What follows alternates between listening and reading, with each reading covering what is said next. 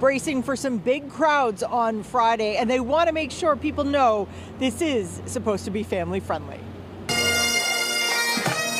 A big police presence expected as hundreds of thousands are set to pour into the city for the St. Patrick's Day parade. We will have officers along the route and working with the state police and all our partners. A shocking show of hate at last year's Southie parade. White supremacists unveiled a banner reading "Keep Boston Irish." Police say they'll be on the lookout. It doesn't matter if it's a hate group or anyone who comes into the city that wants to do harm or interrupt our daily lives, or, they are on our radar, and we will address it appropriately. We're very grateful to the Boston Police for taking on the additional staffing and resources and intense planning that's required. Boston Mayor Michelle Wu also encouraging people to take the T, even with the added delays and speed restrictions. The MBTA police, transit police have been at the table and incredibly engaged. They have assured us that this is on their radar as a very big, important, large-scale event, and so they know that we need to have special care here. To keep it family-friendly, the commissioner says liquor stores in South Boston will be closing at 4 in the afternoon.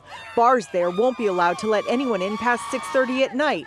Police also asking people to watch their drinks so they don't get spiked. We just want people to stay safe and be cognizant of their drinks and making sure they're covered. So they're bracing for big crowds starting on Friday. Of course, that parade is Sunday. And one more word of caution.